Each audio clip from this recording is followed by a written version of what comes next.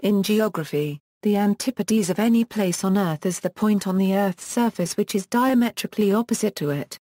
Two points that are antipodal to each other are connected by a straight line running through the center of the Earth. In the Northern Hemisphere, the Antipodes is often used to refer to Australia and New Zealand, and Antipodeans to their inhabitants. Geographically, the Antipodes of Britain and Ireland are in the Pacific Ocean, south of New Zealand. This gave rise to the name of the Antipodes Islands of New Zealand, which are close to the Antipodes of London at about 50° S 179° E.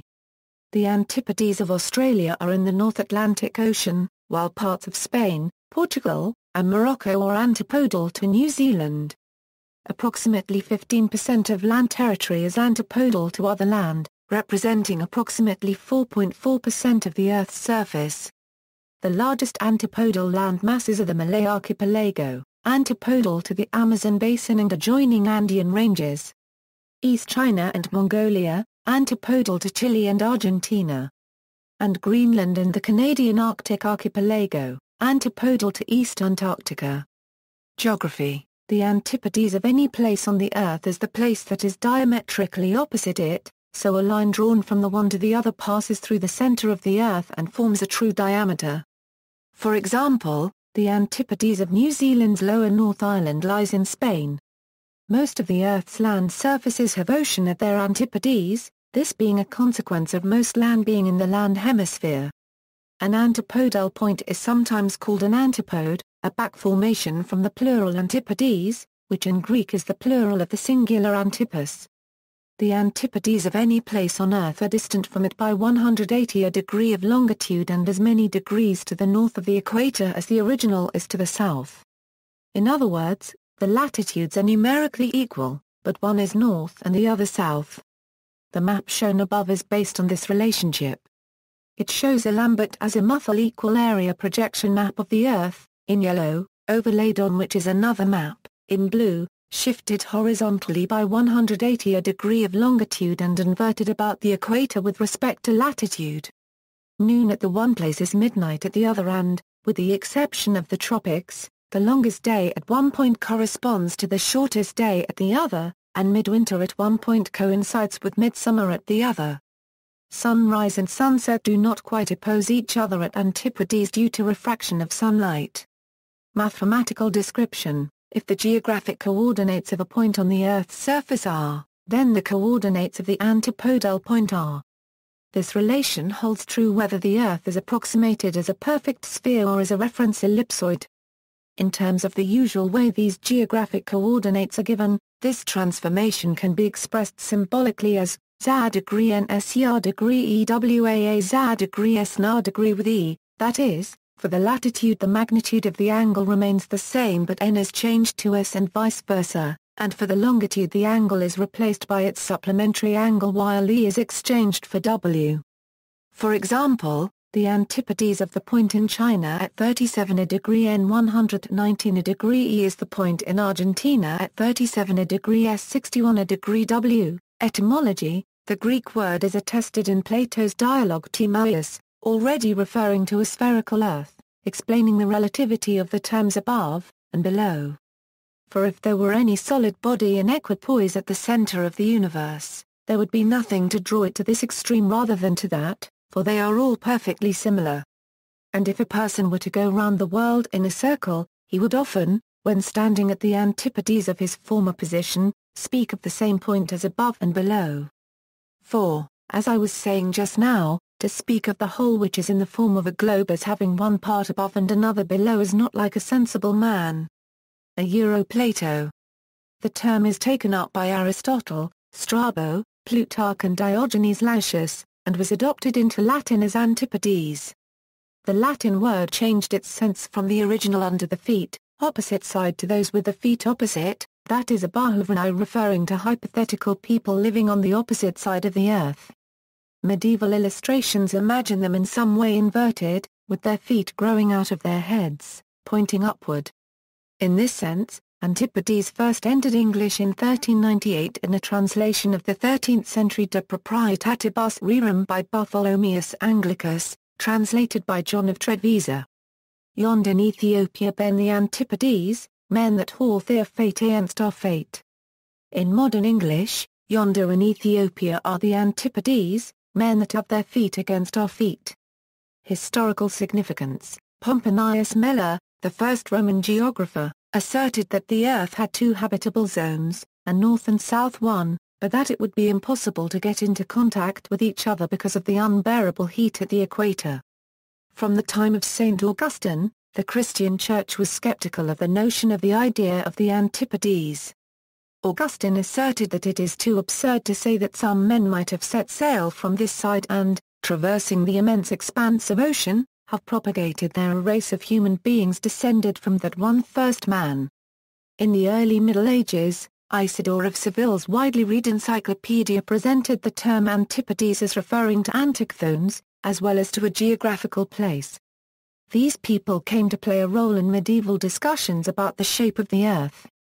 In 748, in reply to a letter from St. Boniface, Pope Zachary declared the belief that beneath the earth there was another world and other men, another sun and moon to be heretical.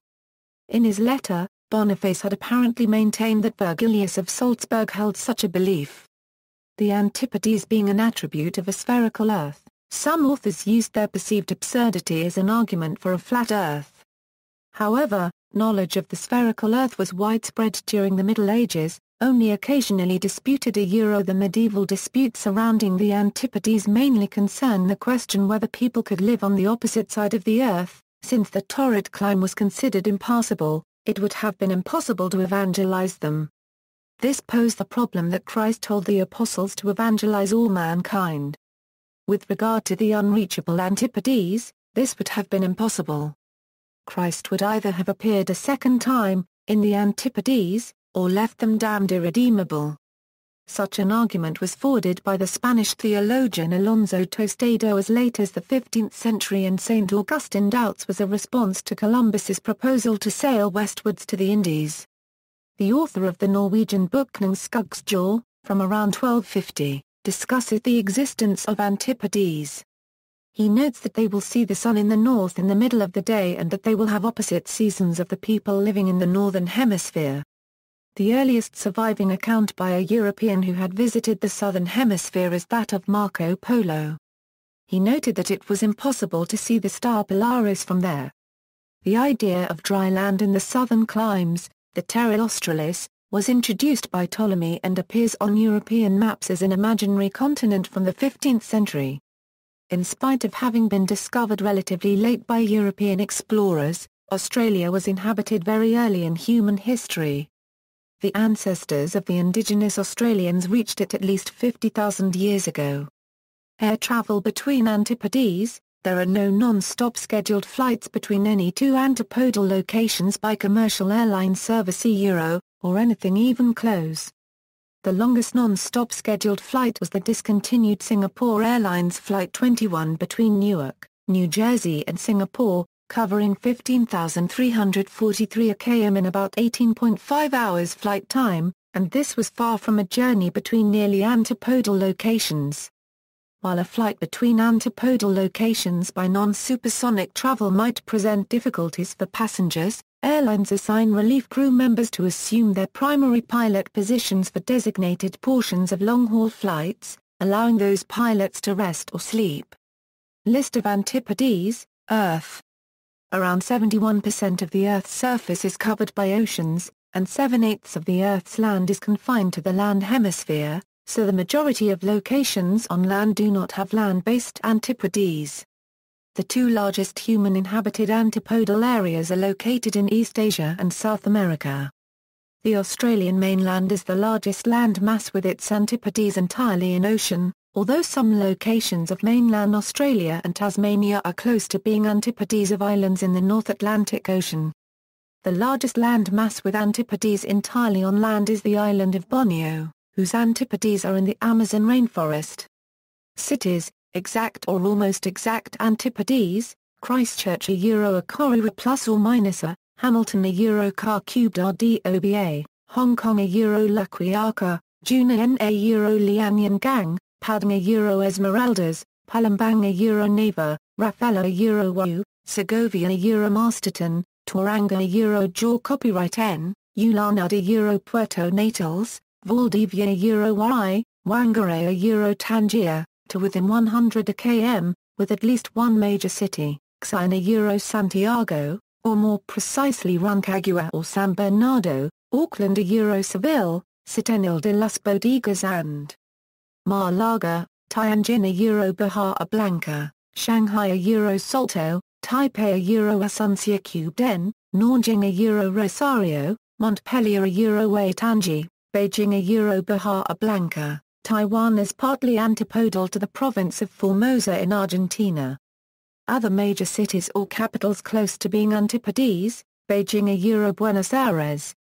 Both cities have populations in the millions, and have been twins since 1983, a few hundred km, Shanghai Euro Buenos Aires.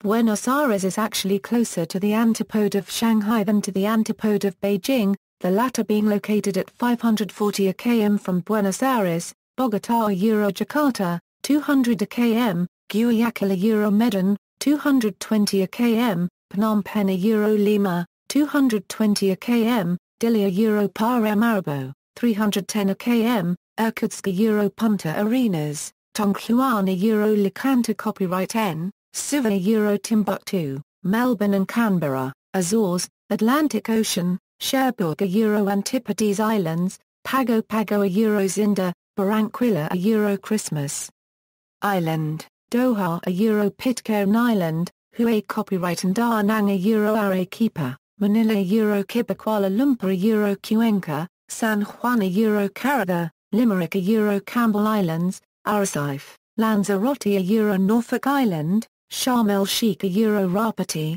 Bangkok Euro Lima, Quito Euro Singapore, Perth Euro Hamilton, Montevideo Euro Seoul. Cities and geographic features. Gibraltar is approximately antipodal to Tenerife Beach about 85 km north of Auckland, New Zealand.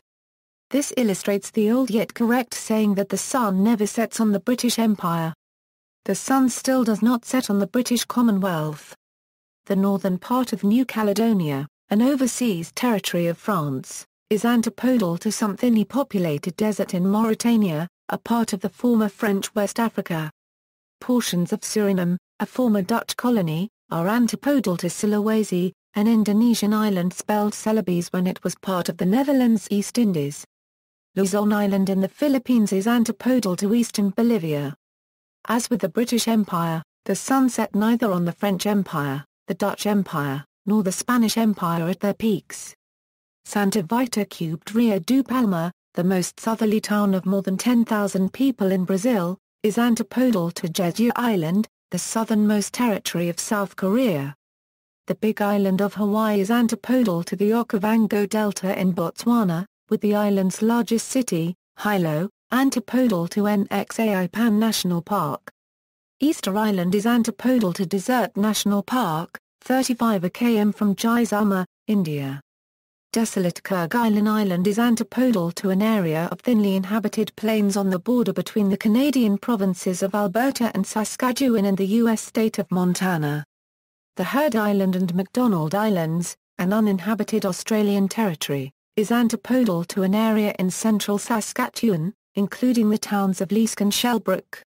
St. Paul Island and Amsterdam Island are antipodal to thinly populated parts of the eastern part of the U.S. state of Colorado. South Georgia Island is antipodal to the northernmost part of Sakhalin Island. Lake Baikal is partially antipodal to the Straits of Magellan. The Russian Antarctic research base Belyungshausen Station is antipodal to a land location in Russian Siberia. Rottnest Island, off the coast of Western Australia, is approximately antipodal to Bermuda. Flores Island, the westernmost island of the Azores, is nearly antipodal to Flinders Island between Tasmania and the Australian mainland. Point Nemo, the point in the South Pacific Ocean most distant from any other land, is precisely opposite a desolate piece of desert in western Kazakhstan. By definition, the North Pole and the South Pole are antipodes. As can be seen on the purple-blue map, the Pacific Ocean is so large that it stretches halfway around the world. parts of the Pacific off the coast of Peru or antipodal to parts of the same ocean off the coast of Southeast Asia. Countries: the following countries are opposite more than one other country. Countries matching up with just one other country are Morocco, Spain, Portugal, Chad, Libya, Cameroon, Egypt, Eritrea, Ethiopia, Senegal, UAE, Ghana, Ivory Coast, Burkina Faso, Guinea, India, Laos, Cambodia, Vietnam, and Thailand, Singapore, Brunei, Palay, Micronesia, Venezuela, Suriname. Of these, the larger countries which are entirely antipodal to land are the Philippines, Malaysia, Taiwan, Fiji, Vanuatu, Brunei, and Samoa. Chile was as well prior to its expansion into the Atacama with the War of the Pacific. Other bodies: Caloris Basin, weird terrain, Mare Orientale, Mare Marginis, Mare Imbrium, Mare Ingenii, Argia Planitia, Utopia Planitia. In popular culture, in 2006, Ze Frank challenged viewers of his daily weekcast The Show with Ze Frank to create an Earth sandwich by simultaneously placing two pieces of bread at antipodal points on the Earth's surface. The challenge was successfully completed by viewers in Spain and New Zealand. The May 19, 2008, official Lost Audio podcast gave credence to a theory that the island is located at Tunisia's Antipode, in the South Pacific east of New Zealand. On the popular TV show Angel, the deeper well is a hole that goes through the world, with its entrance in the Cotswolds in England and its antipode in New Zealand. New Zealand writer Mark Price undertook a tour in 2005 €06 of the length of New Zealand and its land Antipodes in Morocco and Spain, from Kerakiri 35°13 euro squared 01.4 euro cubed s 173 57 euro squared 46.6 euro cubed e to Cathedral Square, Christchurch 43°31 euro squared 52.2 euro cubed s 172 38 euro squared 08.8 euro cubed e. An episode of the fourth series of the science fiction television series Torchwood refers to Shanghai and Buenos Aires as being antipodes of each other. The 10th and final episode notes more precisely that they are perfect antipodes while acknowledging that is only accurate give or take 100 miles or so. A common misconception, often expressed in North American pop culture, is that if one were to burrow through the center of the Earth, one would come out in China, hence the phrase dig a hole to China. In fact, only portions of South America are antipodes with China. The term China syndrome takes its name from this misconception. See also, Antipodes, Antipodal Point, Antipodes Islands, Climb, Pole of Inaccessibility, Spherical Earth, References. External links, Antipodes Map interactive map which draws a tunnel to the other side of the world. Earth Sandwich Map dual image map to locate the antipodes of any location on Earth. Find latitude and longitude, interactive tool to show antipodes, 3D dual globe schematic 3D representation of the Earth and the anti-Earth on the same place. Map tunneling tool tunnel to the other side of the Earth, calculate the other side of the world, Antipodes an online and photographic project which pairs webcam images from places on opposite sides of the globe. Map Tunneler find out what part of the Earth is directly below you using the interactive maps.